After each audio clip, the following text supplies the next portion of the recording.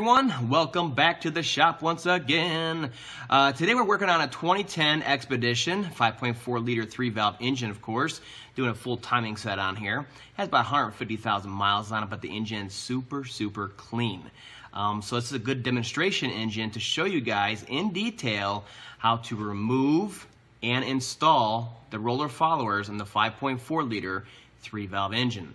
Now I've gone over this in detail as far as removing them. The procedure is, basically the reversal of removal, but a lot of people got caught up on that. How do you get them back into the engine, when to put them back in, all that stuff. So we're going to address that today. Let's get to it. All right, here we go. Now this procedure is exactly the same for every one of these roller followers. Every one of them on the engine. You're going to follow the exact same procedure, it doesn't matter.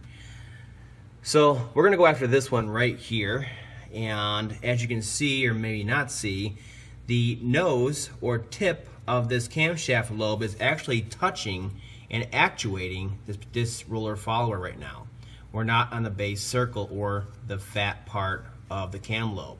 So it's under a lot of pressure right now and tension. So you want to get off of there, release some of that tension, and then of course gain us some clearance. So we can get it out of there that much easier.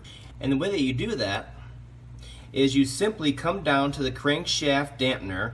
You're going to have an 18mm bolt on there if the front cover is on, and you can use a socket and a 1/2-inch ratchet to turn it clockwise until that particular cam lobe is on base circle. Or if it's off, like mine is, for a timing job, you can use a 32mm 6-point axle nut socket.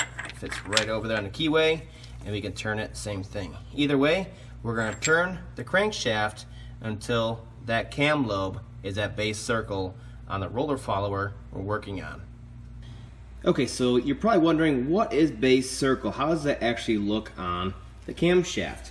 This is a worn camshaft out of a 5.4 3-valve, okay, and you can see this is the camshaft lobe right here. It's not perfectly round, it's oblong, and there's a tip to it right here. You can see that sticks out, and these right here on each side are called ramps, okay, but down here you'll see it's basically one big wide circle, and that's what they call base circle.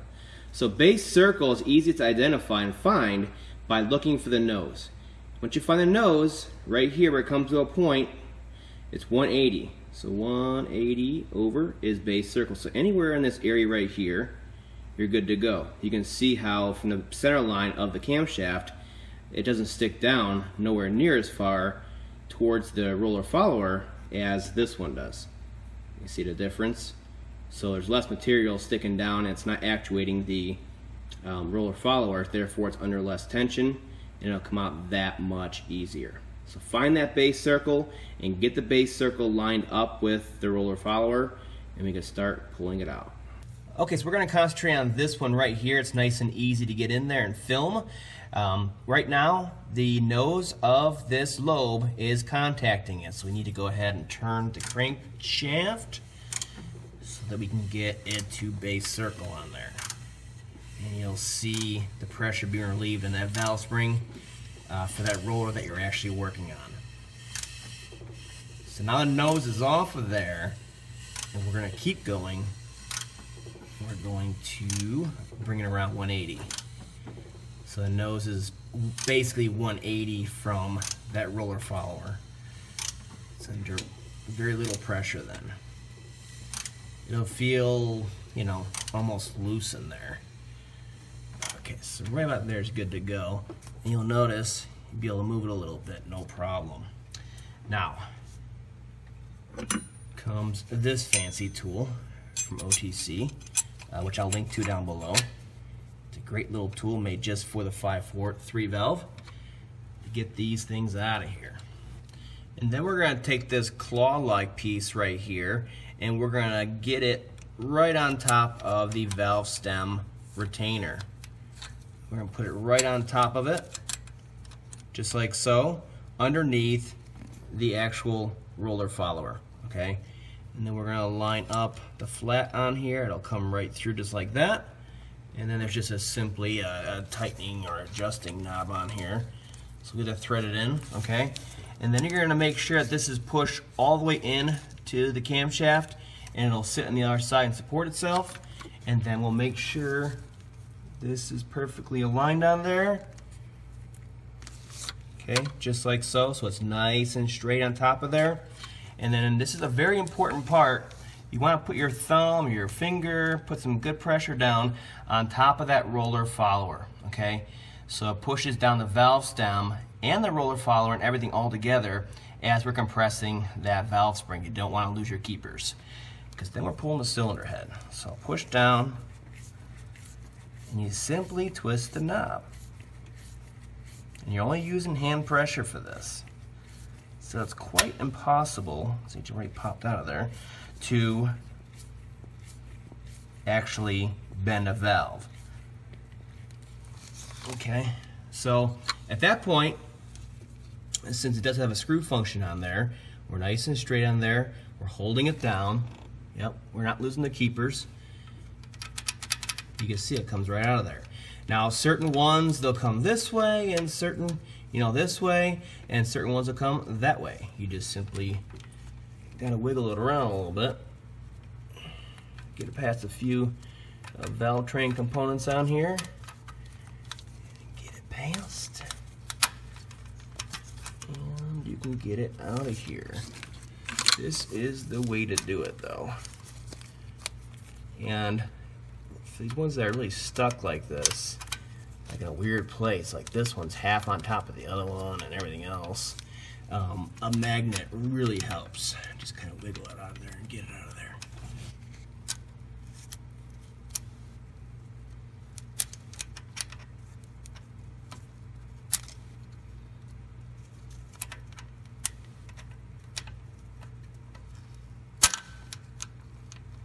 There we go.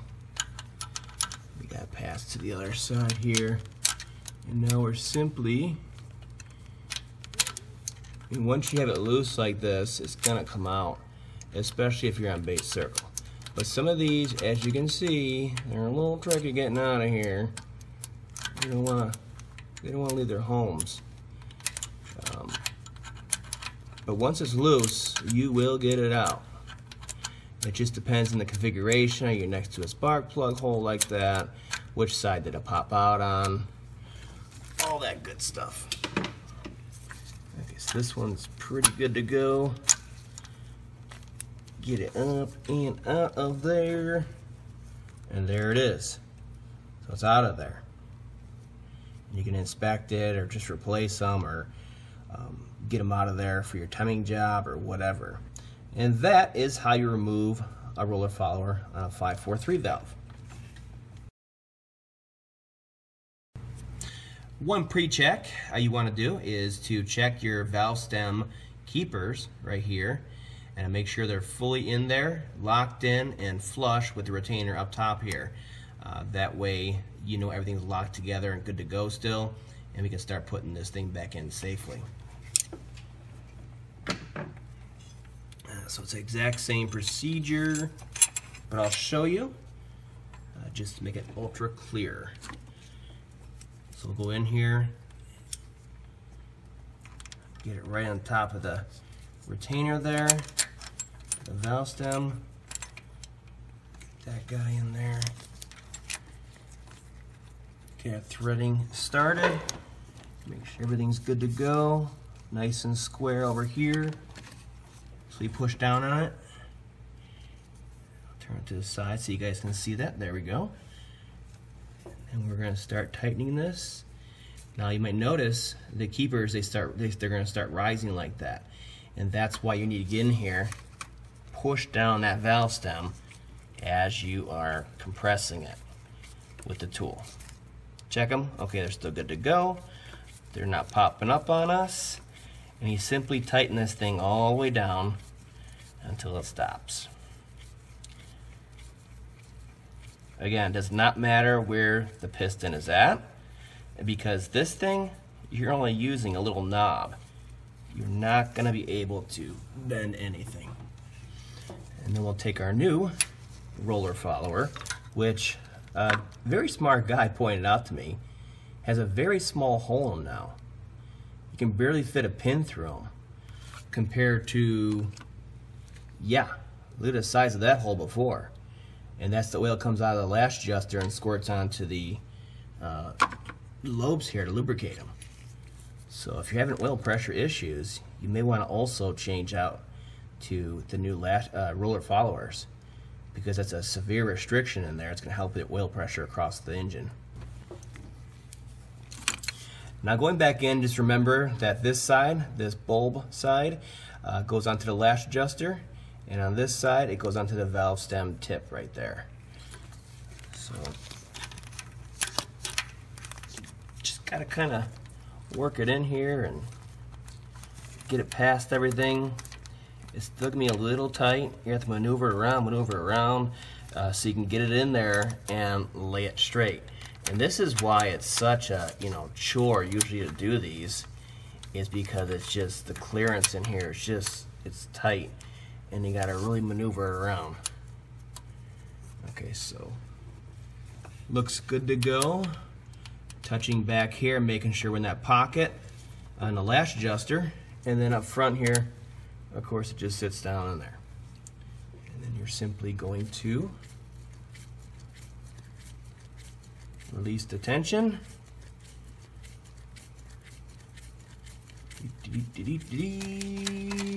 And that's all there is to it. Get all these pieces out of here. And there it is, installed. I like to go over them, make sure they're sitting in there real nice. With your fingers on each side, you have a good feel for them. You can go down and just start checking them real fast like that and make sure they're in there. Again, for those of you out there that are completing a full timing kit like this one right here, everything's all new, and you come to the point where you need to put those roller followers back in, just go ahead and pick the cylinders and the cam lobes that are on base circle facing the followers, put them in, and then simply rotate the crankshaft until the next set of cam lobes are facing base circle. That's all you got to do. There's no particular order at all. Just make sure they're on base circle and compress the spring as shown and pop them in there, make sure they're nice and seated. And it'll be good to go for startup.